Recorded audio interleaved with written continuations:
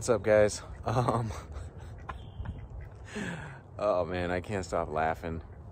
So if you're not familiar with a Daihatsu Midget, actually this is a Midget 2. The original Midget was 3 wheels, and then I think in 96, this one's a 96, the 4-wheel Midgets came out, being a Midget 2. So I thought I would just kind of do a little walk around and show you guys the new addition to the little OK Garage family. This thing is just, it's a riot. It looks goofy, looks super goofy, with the big old bug eye headlights and the front mount spare tire. But it is so much fun to drive because you sit in the center. It's a one-seater if you're manual, and it's 1.5 seats if you're automatic. This one is a manual, so hi patitos, hi. This one is a 1 seat because it's a manual. So let's kind of go over. I'll show you some funny stuff on this thing, and yeah, if you've never seen a Midget before, here you go. And honestly, the only place I've really ever seen a Midget was back when we used to play Gran Turismo, way back in the day. I can't remember when it was, Gran Turismo 3 or I can't remember, but they had midgets, Daihatsu Midgets in the game, and we used to play these things, and they were just a crack up. I mean, they're like 40-50 horsepower or something. But yeah, this thing. Let's walk around it. So here is the Midget. So it's rear wheel drive. It is a K class. It's a under 660cc motor, very small. And the engine is actually right up underneath the driver's seat. So let's kind of, let me see. Okay, so like I said, I just picked this up, so I'm learning stuff about this thing as we explore the Midget world. And just kind of finding funny little things with this thing. I mean, look at how skinny it is. It's just it's the oddest looking K car, but yet it kind of looks like a praying mantis, or a caterpillar or something. I don't know, man. It's just such a funny car. So I'll give you guys a little backstory on it as we look at it. So here is the dash. Oh, so I'm missing the radio, little bezel, the trim bezel. I'm gonna see if I can find that in auctions, but it's already got a radio in here, which is nice. Here's obviously your brake fluid. Only has a speedometer and a fuel gauge. That's it. So thank goodness they have an aftermarket water temp gauge installed, so we can keep an eye on the water temp. There is no control over air, so that's kind of funky. So there's one vent here, one forward facing vent that will blow cold air and air conditioning. So not all of them have air conditioning units, but this is the air conditioning unit down here. Here's the little front screen, air filter, cabin filter, whatever. So you turn that guy on and it works. It blows really cold air. Doesn't really drag the motor at all. It's incredible. All you have is forward facing and your defrost and feet. So defrost and feet turns on the heater, and then obviously this is for air conditioning. And there's your fan speed. There's your squirter for the, that's a squirter for the windshield wipers, but there's a squirter on here too. So there's a lot of funky stuff going on this thing. It was imported by JDM Car and Motorcycle, or JDM Warehouse. I'm sorry, JDM Warehouse in Oregon, I believe. So then the guy who got it, you know, he didn't really know a whole lot about it except for what, you know, they told him. So there's just a lot of funky stuff. Like there's a box up here that controlled something at one time. The wires have been since disconnected. He does have aftermarket bed light, which is nice. And he also has an aftermarket intermittent wiper, which works really good. So that's awesome. Let's see. Then you have, I don't think that works. I don't even know what it does because it looks like a defroster, but it doesn't do anything when you turn it on. Let's see. Yeah, so I don't think that works anymore. Let's see, what else? Cool, what's cool is it got cup holders in here, so I know most K cars have a problem with cup holders. It's got this awesome little cup holder set up here. I mean, it even has this little pocket right here. You could probably put your phone in it. That killed the video. But that's a little pocket for your cell phone. And this thing's in great condition. Okay, so the heater. Now, this is the funky part. So the heater actually, so it's rigged up to this thingy right here. But if you turn it, when it's facing down, that lets the hot air go into the man, I'm drawing a blank, heater core. So this is closed and this is open. So as soon as you open that thing, you can see the water temp literally drop in this thing. This thing cools down so quick, obviously, because it's so small. But that is how you get heat, and it actually blows it out of here because it's floor and defrost only. So that's kind of funky. That's your heater, because again, there's no control over cool air. This is just basically whatever the air temperature is. This window on the passenger side is like a dummy window. There's no, can't roll it down. So good luck going through drive-throughs in this car facing forward, because you can't roll down your window unless you open up the door, which is, I guess you could open up the door a little bit and grab something maybe. So that's kind of funky. The driver door, however, that does roll down. That's normal. Let's see, what else? Okay, this is the cool part. So the guy who bought it, again, you know, he was told it was a Midget 2, which would be a K100P motor.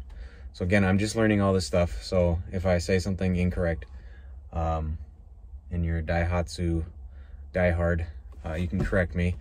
But Midgets have a K100P engine, which I think they have like 30 horsepower, really small. But this came over to the States with a 5-speed. So this, and it's already got a cool shift knob, but it's a 5-speed. So he's just like, oh, cool, you know, someone switched the transmission and put a 5-speed in here, and it's not a 4-speed anymore.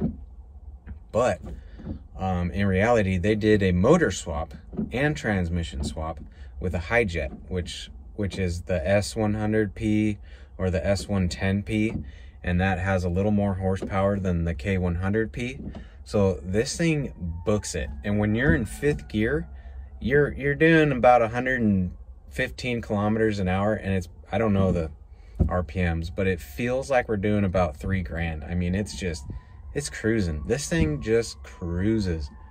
It doesn't even feel like it struggles. Obviously, this whole entire car probably weighs 700 pounds or something ridiculous. It's just nuts. I can pick up the back end and roll it forward. That's how light these things are. So that's really cool. It's got a motor swap in it with a little bit more powerful engine. So that was the tricky part. We couldn't, he was trying to find a replacement carburetor. He couldn't find one because it was running weird. Blah, blah, blah. Long story short, I figured out that it was actually a different carburetor, obviously for an S100P or a Hi-Jet. But they couldn't get it to run because it was, he would try to run it in the wintertime and it wouldn't really fire up. So he took it to a shop, and the shop told him that the carb had been rebuilt a few times and it probably needs a new carb. So that's how we swooped in and got it. He obviously just wanted to get rid of it because it wasn't running, and trying to find a carb and parts was just difficult, which it is difficult to find parts for these things if you don't have the certain connections and knowledge of stuff in Japan. So I figured, you know, I'd give it a shot and see if we could get something. So yeah, Scott Fusco Special Case came over yesterday, like on my little shorts. We posted us getting it running. So I think what happened was they took it apart at the auto shop, and I'm not saying anybody did anything wrong. This isn't calling anyone out. I just think some stuff got put back on incorrectly. Some vacuum lines do not match the vacuum line diagrams of Daihatsu.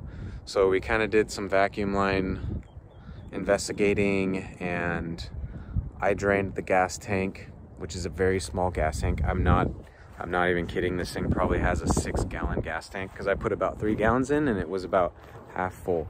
So it's a very, very tiny gas tank. Let's see. There it is right there, that little guy.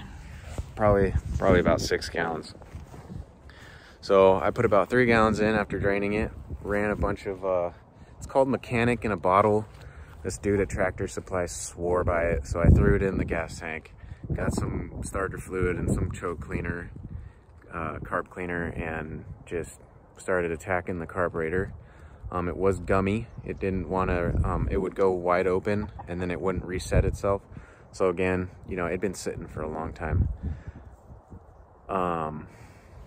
So, hi Conejito. Got a crowd with me today. So the battery was dead. We got the battery charged, and now it's staying charged, which is really nice. I don't have to jump it every single time we're trying to get the thing running.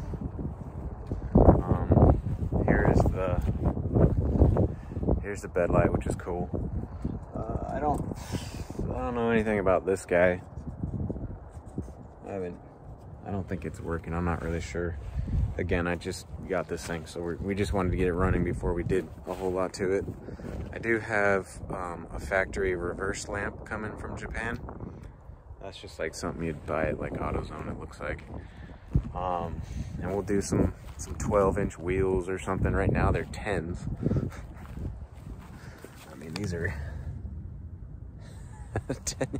10-inch wheels. Yeah, so down here is the coolant reservoir. So you take this panel off and you get to your coolant reservoir. Hi, Conejito. Hi, buddy. And then on the other side in that same panel,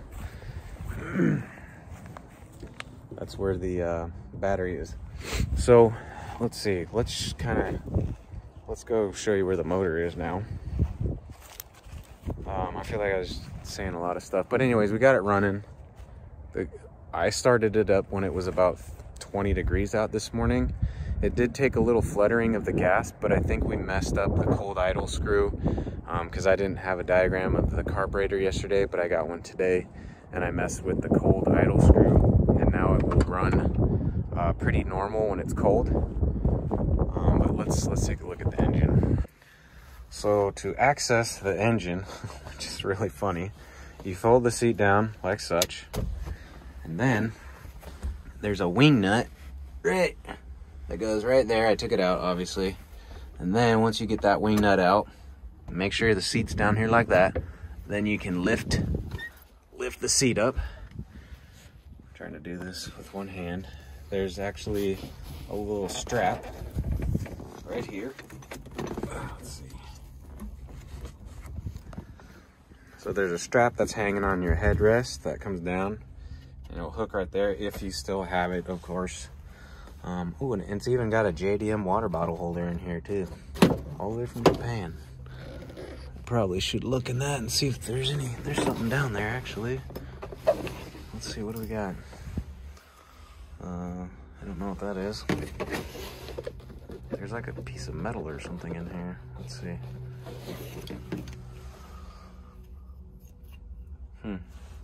No idea. There's, let's see. I don't know, I'll have to go through that later. Anyway, so here is the engine. Now, how I knew that it was not a Midget carburetor, at least, was this choke brake. I think this is called a choke brake right here.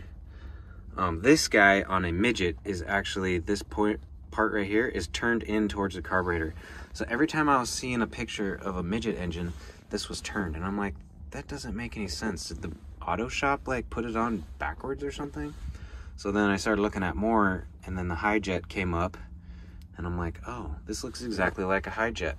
So what's confusing for us, and then I ended up, it had a, that's actually a Kawasaki riding lawnmower fuel filter. So if you got a Midget, the Kawasaki riding lawnmower for the Husky, it's actually a Husqvarna riding lawnmower, but it's made, the engine's a Kawasaki. The Kawasaki fuel filter fits perfect, because I don't know how old that fuel filter was, and I just wanted to replace it with an inline fuel filter, and that worked out perfect. So it's got like this winter and summer. I'm pretty sure that says summer and that's winter. You slide this thing, which takes a little thing inside and shuts this off, which is sucking in, I'm assuming, hot air coming off of the engine over there on this thing. It's kind of cool because it looks like one of those things that you run up to the front and get some ram air. Looks like a horn. So that's not typical on the Midgets, I'm pretty sure, because I'm pretty sure this is that hose right there that's coming off the exhaust down there runs into here. But obviously they had to switch stuff to fit because this is a Hi-Jet motor. But what throws me off, so if you're a carburetor expert, this, I think this is a throttle position, like a diaphragm or a pump. The hose is running over here to this, which doesn't make any sense, does not match any diagrams. Very confusing. I'm pretty sure this thing's supposed to be running like over to this or something. I don't know. It doesn't make sense. And then this is just willy-nilly, but it does run. Like, I'll start it up right now. So we're running. And I have the cold idle screw set. I wish I had an RPM gauge so I could see what we're idling at, but the engine runs. There's definitely a vacuum on this thing because it sucks your finger. So I don't know where stuff's supposed to be hooked up. There's a random hose down here that's just hanging out. I'm not entirely sure where that's supposed to go to. But like I said, it's running. So I don't know what a lot of those vacuum lines really do if it's running normal. Because like I said, there's no bog. It starts up. It takes a few cranks when it's cold, but it will start up and it will run. And it runs real nice.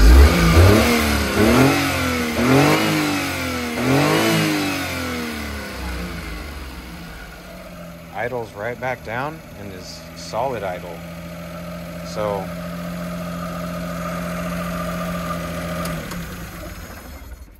not really sure what those vacuum lines do. I'm not a carburetor expert, but you know, like I said, we just attacked it and tried to get it running.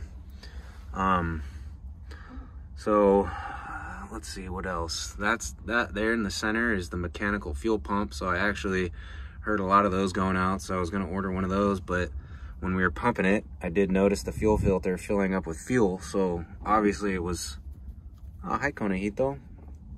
Conejito ran under. Hi buddy. Hi. Hi. This dude's like wild. I don't know where he came from, but he hangs out over our house now. I forget what I was, oh, there he is right there, there's Conejito. But yeah, that's the mechanical fuel pump, which was working because the fuel filter obviously was filling up with fuel. I got cap and wires and rotors and all that stuff coming. And this was another thing. So there's this blue wire right here. Now it was just floating willy-nilly down here. Wasn't touching anything. I noticed that was kind of weird. It looked, and it had like the eyelet on the end, so it looked like it was supposed to be grounded. It's a typical, you know, something that's grounding. It's supposed to be grounding. Wasn't touching anything. So it wasn't really running. It wouldn't stay running, I should say. We'd have to keep throttling it to keep it running, and then it would die. And I'm like, you know, I'm talking to Scott, and we're trying to figure it out. I'm like, I wonder if this blue wire's got to be grounded or something. As soon as I touched it on, you know, the screw here to ground to the frame, I'm pretty sure that's the ground, might be the ground for the carb solenoid, because every time I touched the frame, something would click that looks like the carb solenoid on this carburetor. Again, I'm used to sandbars, and I know what the carb solenoid looks like on a sandbar. I'm assuming they kind of all look the same, and it looks like the one on the sandbar. As soon as I grounded it, she stayed running like cherry.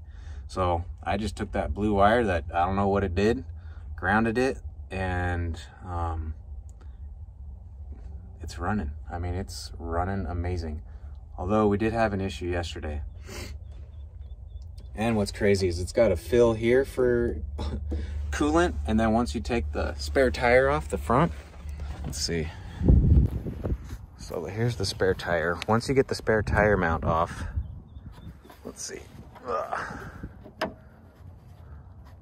We have new patitos. So you can probably hear them chirping in the background. Now you can't see them unless you took the wheel off, but there's also another radiator fill directly on top of the radiator behind the spare tire. But here's the spare tire. So it'd be kind of cool if we got some nice wheels and then put a nice wheel up here on the spare, which now that I think about it, may not fit because it might be a little bit bigger unless we kept the same tire diameter size with slightly bigger wheels. But it's got the little cool like front chrome bar, so we'll put like some JDM fog lights on it, yellow the lights out like your typical little JDM car. They actually make California mirrors for this thing, so I'll look into those.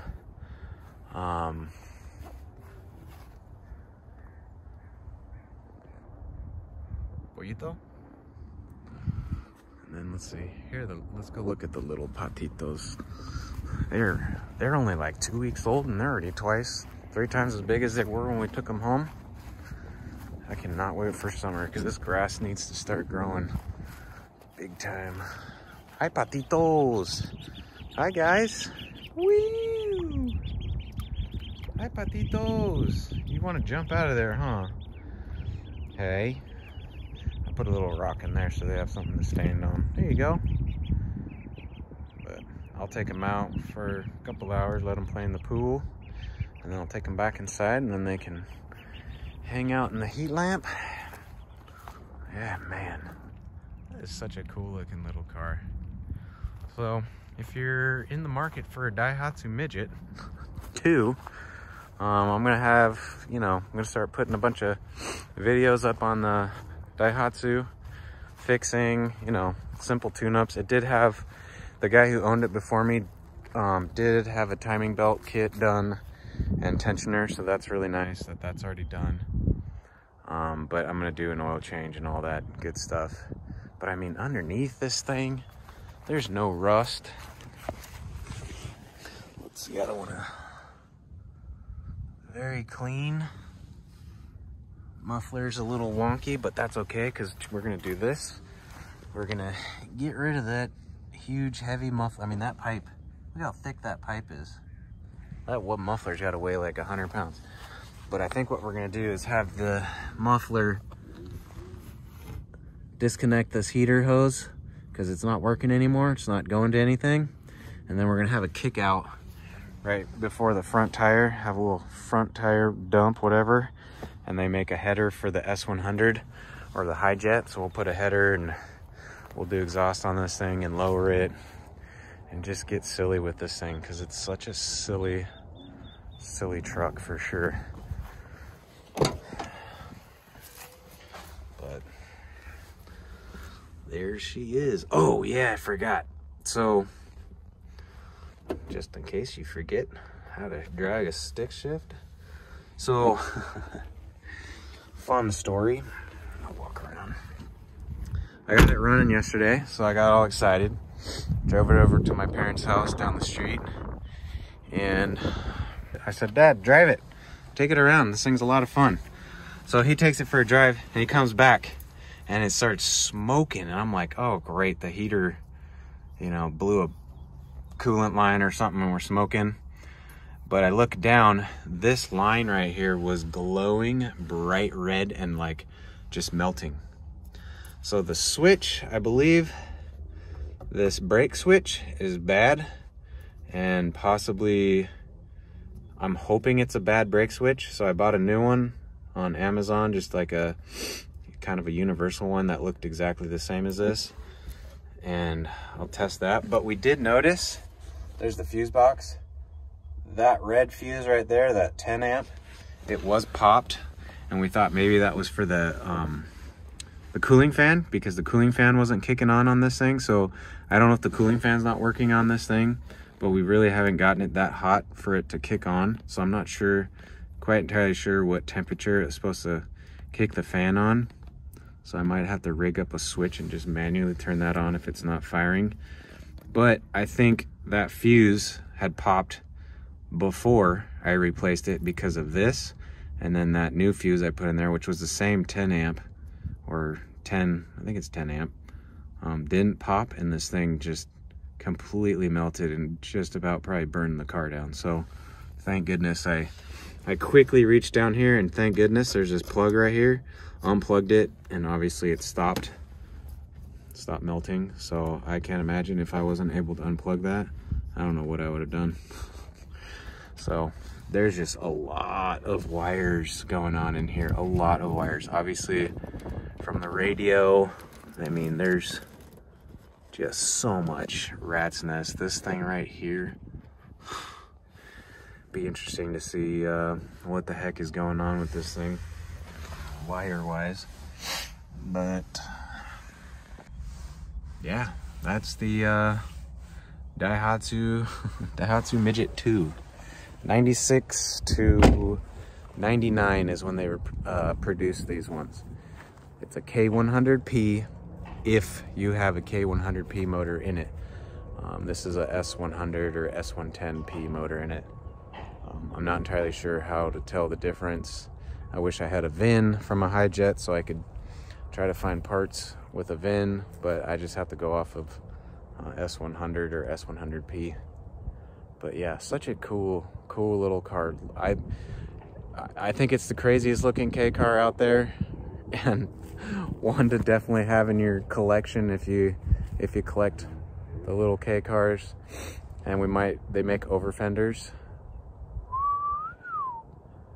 It's very hard to do this backwards. They make over fenders right there, so we might do some over fenders in the back so it kind of matches the front, just kind of makes it a little racy. But yeah, for the price I got it for, not running, I couldn't pass it up. It was even if it didn't run, it would just be a cool giant paperweight.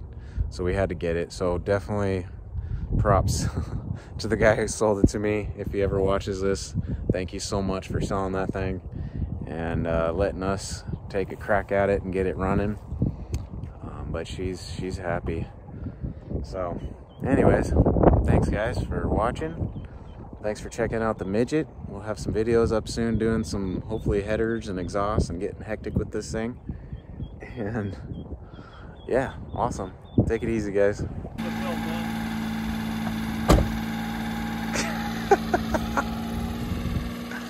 Oh, the Midget is alive. What? Right to the right. To the right.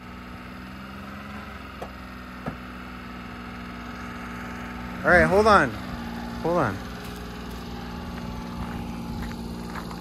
Okay. We took the front spare off and everything. That's why she looks a little different.